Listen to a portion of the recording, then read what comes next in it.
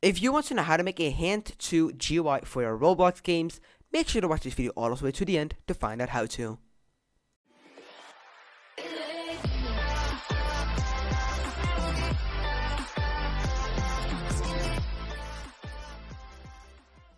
Hey guys, and welcome back to this brand new video on my channel. In this tutorial, we will be making a hand-to system. So basically, you can hold a tool, you can press G or type exclamation mark GIF in chat.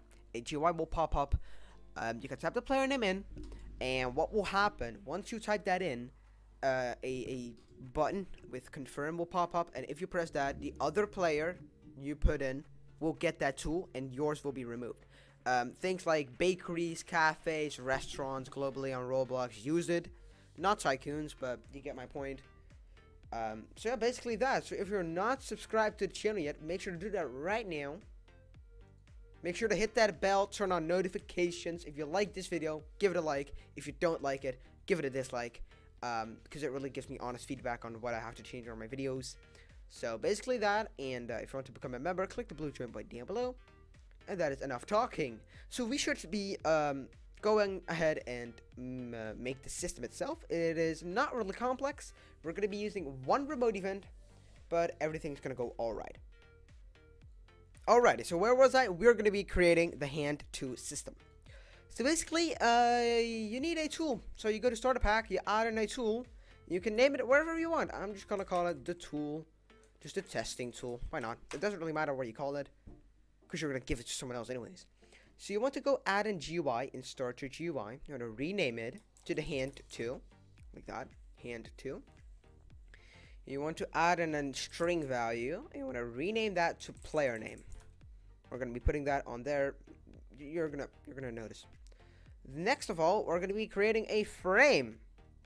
We're going to give it a cool color. We're going to be giving 119 by 200 by 217. You can do it custom, but I'm just going to do this. The anchor point, make sure to set it to 0.5, that's incorrect.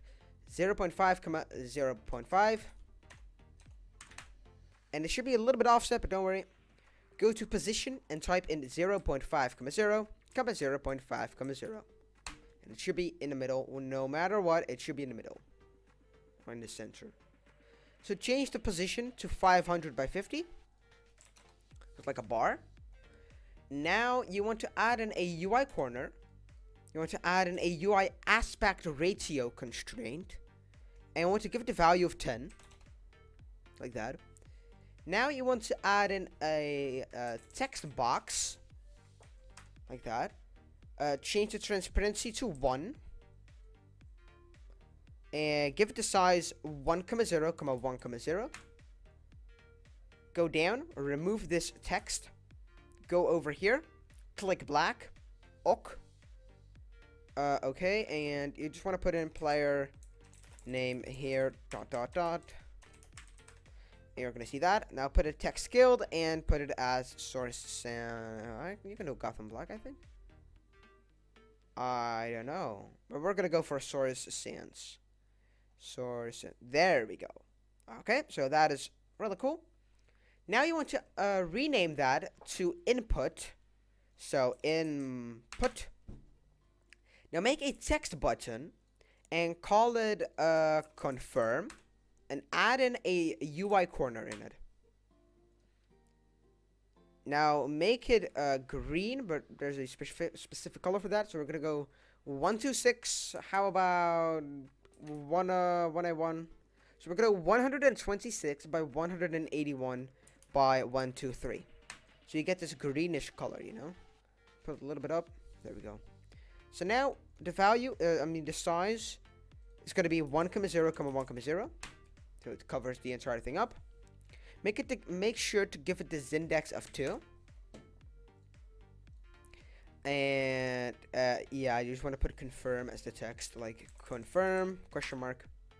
Now duplicate this, remove the UI corner, and rename it to exit. Boom. And you just want to put the position -50, so it's above it. And the size, yeah, 0,50, 0,50. Doesn't really matter. Make sure to do the background transparency 1.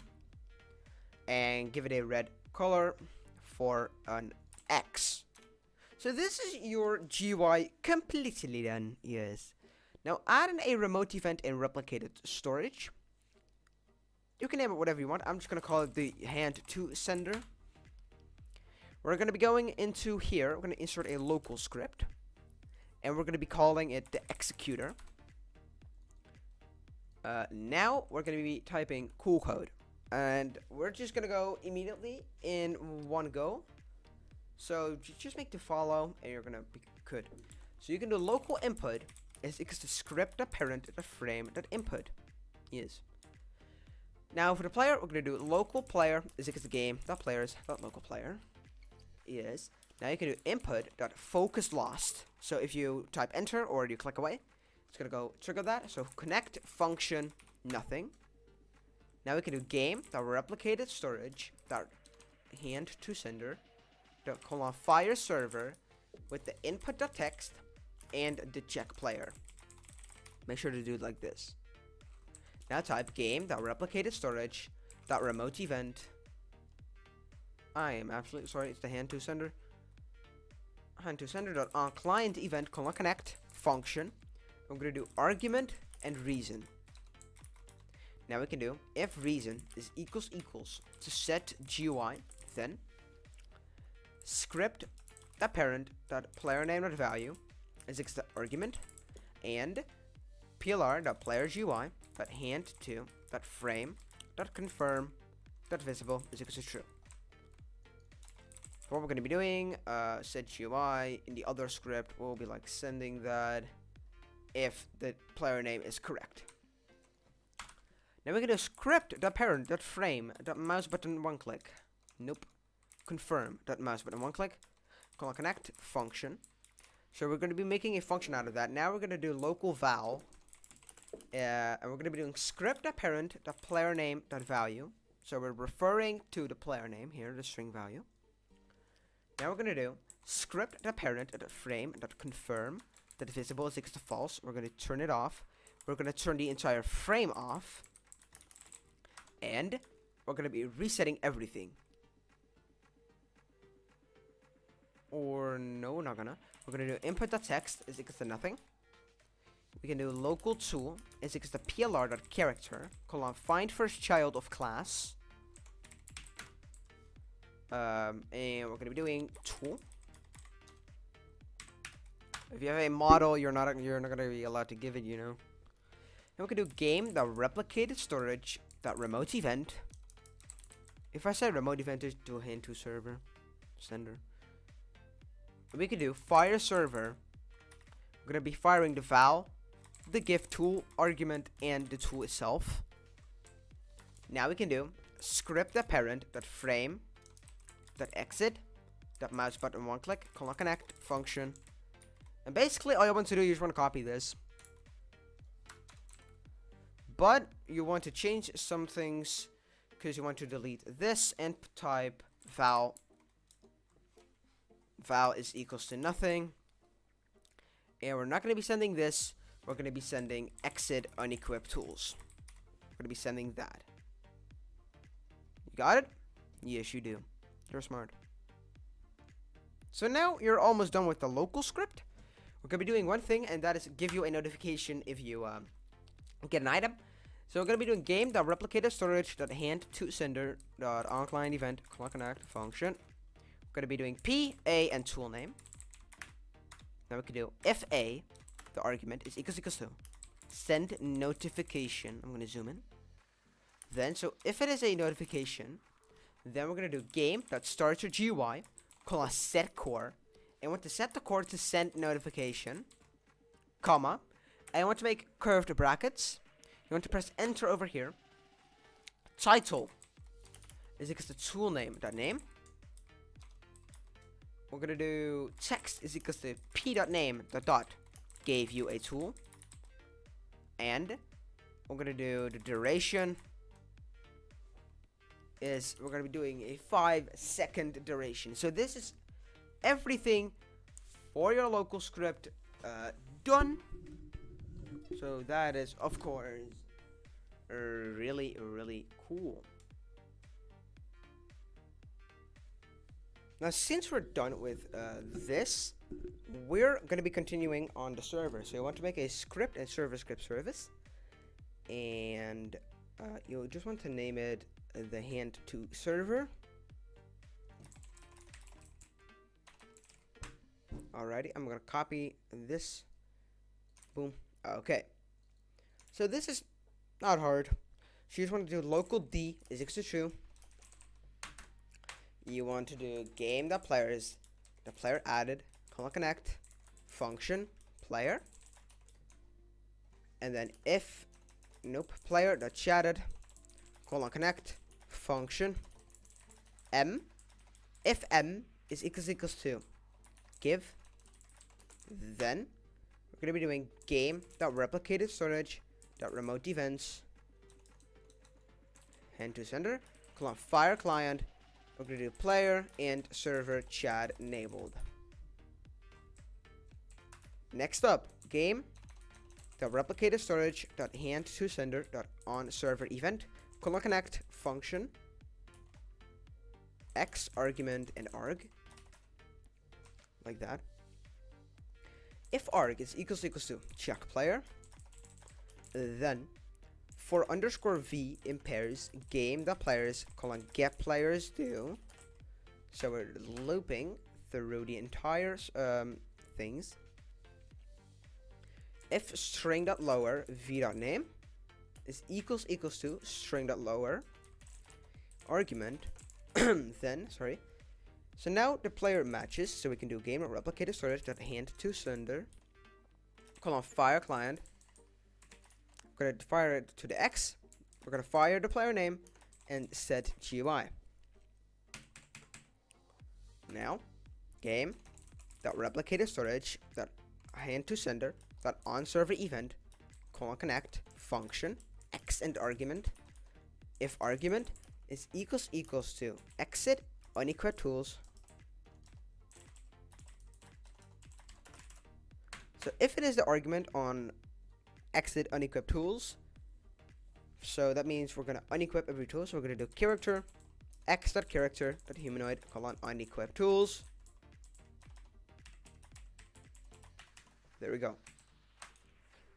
Now the longest script, and that is game.replicated storage.hand to sender connect on server event connect function x val check and tool. X val check tool. Make sure to put that in. Enter. If check is equals to give tool, then if tool is equals to nil, then return end. Now we can do local tool is equals to tool clone. We're gonna be cloning the older tool. For I, v in pairs, game.players get players do. We're going to be looping again through players. We can do if string.lower v.name is equals to string.lower. We're going to be doing, let me see. Going to be doing that on val.name, I think. Oh no, just val. Then, now we're going to make a pcal function in case the player leaves and there's not going to be no errors. Now we can do tool.parent is equals to v wait for child backpack. Now we can do tool destroy and game.replicated storage.hand to sender fire client v x send notification tool. That's where you want to pass in. Now go down and add in a script into here. This is going to be the user input service. So local user input service is equals to game get service user input service. Local player is equals to game dot players dot local player wait for child player GUI. Local char is equals to script parent. Local D is equals to true, and local hand to is equals to plr.hand to.frame. So now UIS user input service that input begun Colon connect function, and we're just gonna do k and g. If g, then return end, and if k dot keycode is equals to enum.keycode.ga, and char colon find first child of class tool. So if you press G and you have a tool, then hand2.visible is equal to not hand2.visible. Now for the last 5 lines of code, game.replicated storage .hand2 server sender .onClient event colon connect function a, if a is equals to server chat enabled, and char colon find first child of class tool, then do this and you're done. That's how easy it is. Now we can test this out.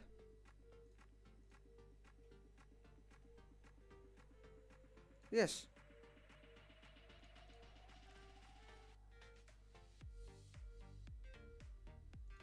So now we're in the game. We're gonna hold the tool. We're gonna press J, G. As you can see, it works. But this is not supposed to work. Okay, that's weird. Now we can do.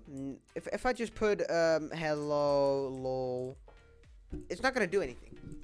So now, if we type our actual name, you don't have to put capitalized letters.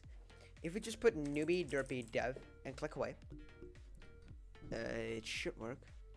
Oh, never mind. Newbie derpy dev, and I click away. The game knows, okay, it works. We're gonna click confirm. We get another tool, and we get a notification that we got a tool. So that's basically everything. And I'm just gonna, for testing purposes, I'm just gonna put a confirm. Boom. All right.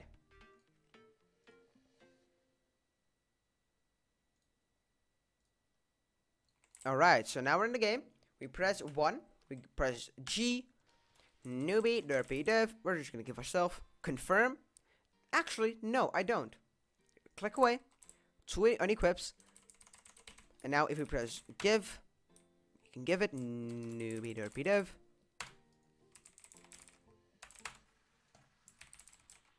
Spelling is so hard. And confirm, boom, and that's it. So that's basically everything you need to know for this tutorial. If you did in fact enjoy this tutorial, make sure to like and subscribe. All I can say is my name is Newbie, and I say peace out.